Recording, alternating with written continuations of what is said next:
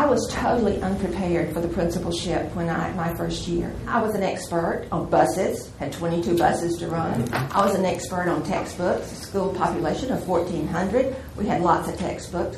And I was an expert on discipline because that was my main day run, was the discipline program.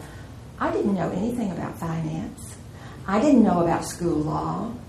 I didn't know a lot about technology. You are in charge of everything, from monies to the bathrooms, everything in that building you're in charge of. And to be the person, to be the point person to guide these stakeholders into excellence is powerful. This is the lifeline, and if we don't get it right, oftentimes those kids, they don't get what they need.